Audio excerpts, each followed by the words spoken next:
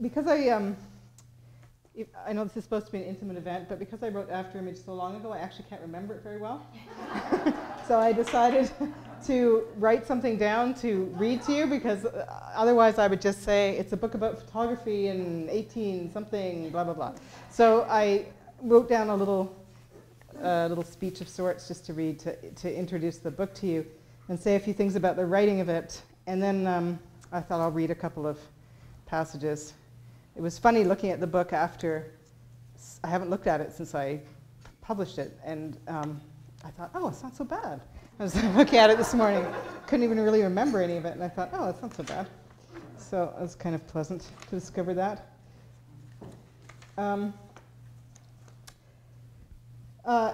This book began with the photographs of Julia Margaret Cameron, and I brought a book of Julia Margaret Cameron's book, which you probably can't really see, but this is a photograph on the front of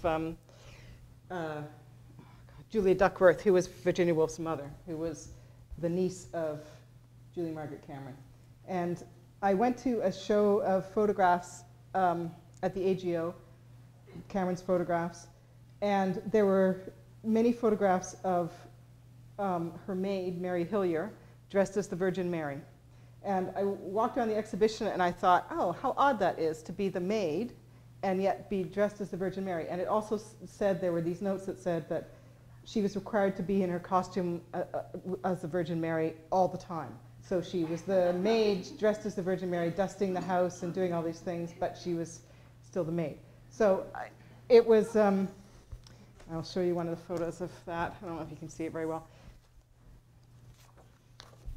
So what I wanted to do in the beginning was to, let's see, she's the Virgin Mary. What I wanted in the beginning was to write about that relationship between the maid and the mistress, as it were. But when I tried to research Mary Hillier, of course, the world being as it is, history only really belonging to the rich people, there was nothing about her, just a few things to say she had married and how many children she had had. So I had to, largely invent her, and I decided to go instead to Cameron, where there was a lot more information, and deal with the relationship sort of, even though the maid was going to be the main character, the information about the relationship is going to have to come through Cameron's side of things.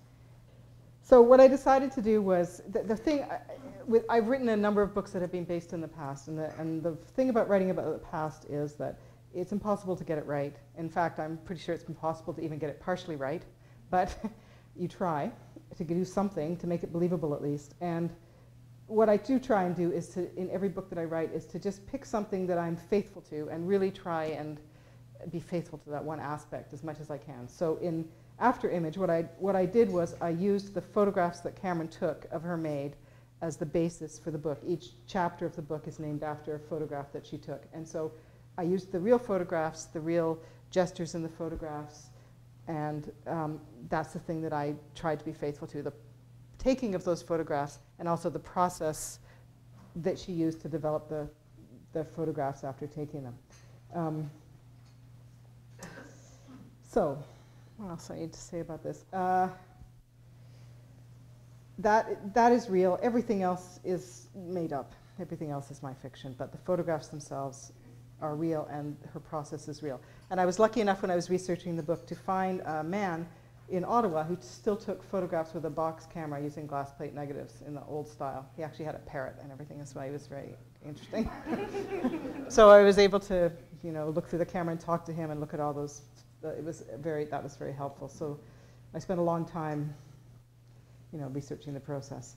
I'm just going to read you two scenes now, I think, from the book, where she's taking a photograph for Cameron. The character in my book, who is sort of based on Cameron, is called Isabel Dashel.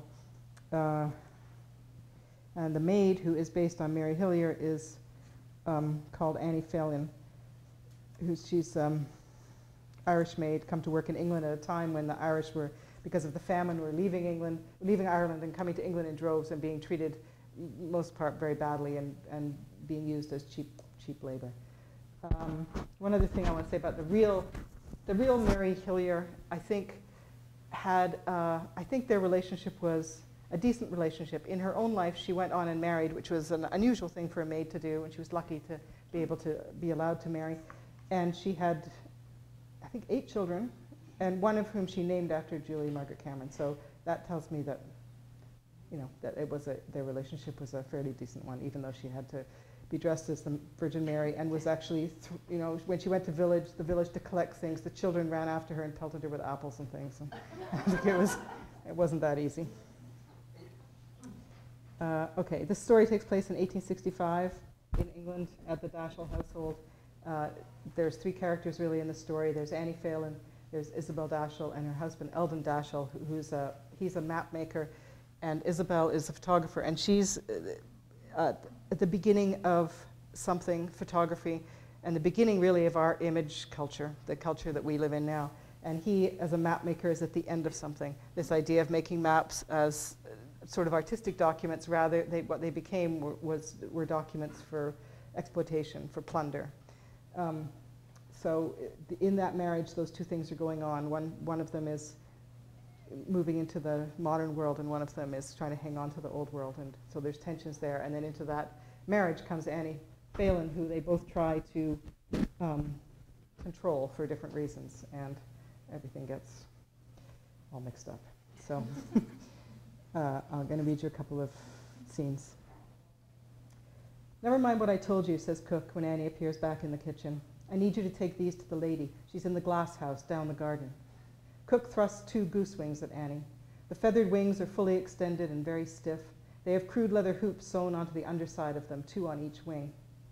On the path in the garden that leads to the glass house, Annie meets Eldon Dashel. He is tall and thin with a straggly reddish beard and glasses. Hurrying towards the house, looking down at the patterns of stones and grass between his feet, he doesn't see Annie until he is almost upon her. "Excuse me." He looks up, delicately sidesteps, sees her armload of wings and then her face. "Angels," he says, "you must be the new maid." "Annie Phelan, sir," says Annie, bowing her head. She has said her name so often this day that it is finally starting to feel as though it does belong to her. "Well, I'm pleased to meet you, Annie Phelan." Eldon bows his head and smiles. "But don't let me hold you up. The genius doesn't like to be kept waiting." He nods his head again, "Good day," and then he continues walking the path to the house. Annie stands outside the hen house. Through the glass she can see the murky shape of Isabel floating around like a dark underwater bird. Over the gray stone wall, the apple trees make a puzzle of the sky. When Annie enters the glass house, she sees a large wooden box on stick legs at the far end. Isabel is in front of the box, bending over a small child lying on a bench. The bench is covered in black cloth, and black cloth is also hung from the ceiling to create a curtain against the end wall. Another child stands listlessly off to one side of the box. He is naked. The child lying on the bench has a white sheet draped over him. "Ma'am," says Annie, but no one hears her. She advances into the room. Sunlight makes bright flowers on the stone floor. She can hear muffled birdsong from outside. "Ma'am," she says again, and this time Isabel turns around. "Thank God," she says, with such relief in her voice that Annie looks behind her to make sure that there isn't someone else in the room whom Isabel is addressing. Isabel takes the goose wings from Annie and gives them to the standing naked boy. "Now, Tobias, put these on, quickly, please." The boy looks at the wings scornfully and slowly starts to thread an arm through the leather straps. "They're on loan," says Isabel to Annie. "My cousin's children. Silly little buggers," she says under her breath, just loud enough for Annie to hear. "There." She looks at Annie in triumph. "I've made you smile. I didn't think you knew how. Oh, Tobias, pick it up." The standing naked child has dropped one of the wings and is fumbling around trying to grab hold of it with his feathery arm. Isabel goes to help him. Annie watches them. The lady doesn't seem so fearsome here. Her movements are tamer. The light flooding through the glass roof softens the whole scene. Annie feels almost as if she could cup her hands around it and contain it safely there. The gentle push of its heart against her fingers. Beat. It doesn't beat, it drops. It falls to earth slowly like a word after it's been said. "Now, Tobias, come and lean over Alfred and look mournful." Isabel moves behind the box on sticks and looks through a hole in it. The standing naked boy obediently moves closer to his brother and slumps over Alfred. "You don't need to smother him," says Isabel. Tobias looks at her with contempt in his eyes. "I am the angel of death," he says. "But Alfred is already dead," says Isabel. "You don't need to kill him again. You were only supposed to guide him out of his mortal self." "His what?" says Tobias. Alfred's arm suddenly drops over the side of the bench and hits the floor. "Oh, wake him up." Isabel steps back from the box and rubs her forehead. "Infidels," she says to Annie. "Disaster." Annie notices again the blackness of Isabel's hands. "Silver nitrate," says Isabel. "It dyes them black, permanently." She waves them under Annie's nose. "Blacker than yours after cleaning the grates, aren't they?"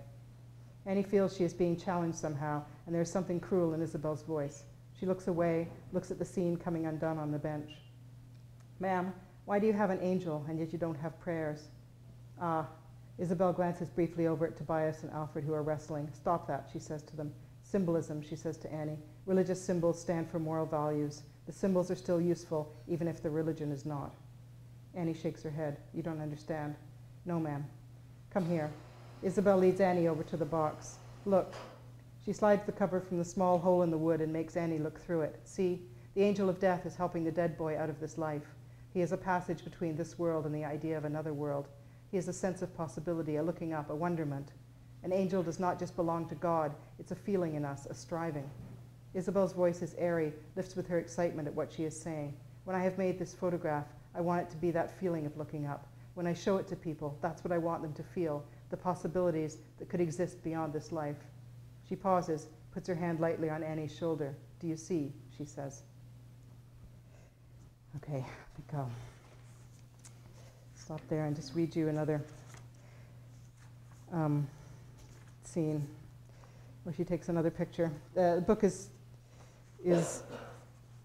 full of her taking pictures, and in the taking of the pictures, the relationship between Isabel and Annie moves from one thing to another, and it moves from one of them having the power, Isabel, to, in the end, Annie having the power. So I'm just going to read you one more short scene where she's taking another picture.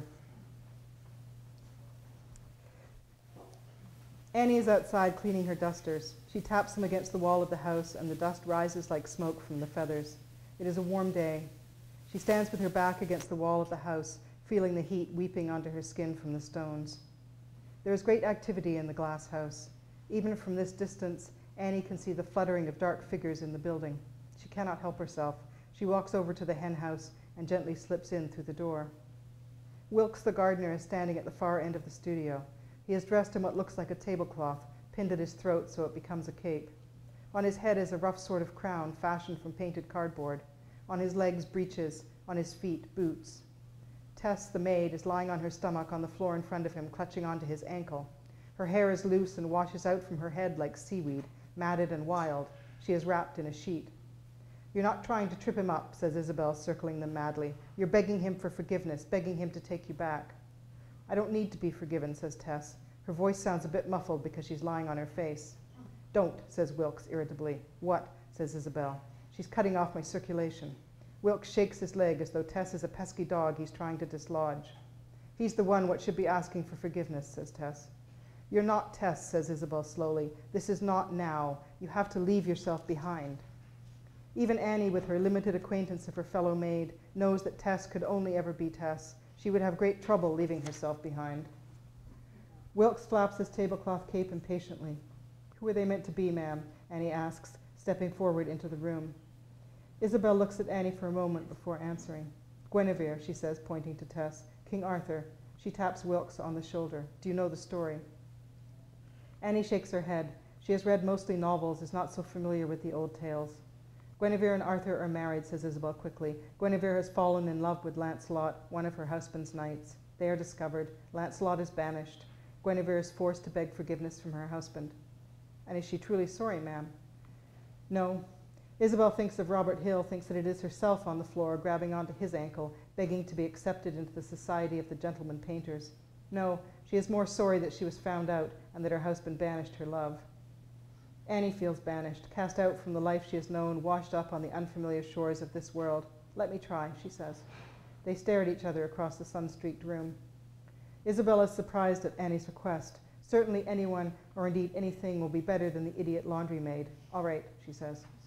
Thank the Lord, says Tess. She struggles to her feet, ripping the sheet from her body in a gesture of glorious relief. May I be excused now, ma'am? Yes, yes. Isabel rescues the sheet and winds it around Annie. Tess leaves without a backwards glance. Wilkes watches her go. Isabel reaches up and removes the pins from Annie's hair. She loosens the hair from its tight nest with the same impatient, careless gesture that Annie had used to ruffle the feather dusters against the house wall. She lets one hand linger on her maid's head for an instant. Are you sure, she says. Do you understand? Yes, I think so. But the moment she says this, Annie thinks, what do I understand? She has been swayed by the story, by words like banished and forgiveness. She hasn't had a book to read lately, and that feeling of story rushes through her like a swoon. Wilkes stands up straight, flicks his tablecloth so it hangs properly from his shoulders. Annie arranges herself at his feet. The stone floor is cold and hard. When she reaches out for Wilkes's ankle, it is a relief to find it warm, to feel the heat of him through his boots. "All right, Wilkes," says Isabel, moving back beside her camera. "Look down at Guinevere, a little scorn, a little pity." She says as though she's reciting a cake recipe. Some anger, some hurt, a little love. And Annie, you hate him, but you need him to let you in, I mean take you back. You need him to forgive you. Forgive me my trespasses. Annie is lonely for Jesus. She wants him back, wants him here. She reaches out with everything inside her and holds on to him for that moment before he will notice and pull away. Then Annie remembers Isabel, raises her head from the floor and turns it so she can see the lady over her shoulder, all the while holding tightly to Jesus' ankle. "Is this what you want from me?" Isabel has never seen a gaze so sublimely sorrowful as Annie Phelan's. It is perfect, that searching sadness just right, and so too that she should be looking backwards. Of course, what matters is what's gone, not what is there. Guinevere is looking back at her love for Lancelot, not up in humility at her husband. She has not forgotten the true nature of her heart. She looks back fully aware of what it is she had and what it is she has lost. She looks back out of love, out of witness, out of remembrance. She looks back out of faith. Isabel can't take her eyes off Annie for fear that look will drain out of her. "Don't move," she says, and rushes quickly to the table with the prepared glass plate and the bottle of collodion. "Don't move," she mutters to herself over and over again as she pours the collodion onto the plate and tilts the excess back into the bottle, as she waits a moment for the plate to become sticky and then plunges it into the silver nitrate bath. Annie has not moved. Her gaze is as direct and mournful as when Isabel left her to attend to the plate. Isabel inserts the wooden holder into the camera. "Don't move," she says one final time, and lifts the cover off the lens. Annie's neck hurts, and her eyes are starting to ache from staring so intently at Isabel. Let me in, thinks Isabel, for Annie, for herself, and the Robert Hills of the world. Oh Lord, thinks Annie, don't leave me. I cannot bear for you to go. The light carves them out of air, the folds of King Arthur's cape, the darkness of his hair. Light cuts around them, holds them as silhouettes, the long shape of Annie on the stone floor of the studio, pitched forward, looking back.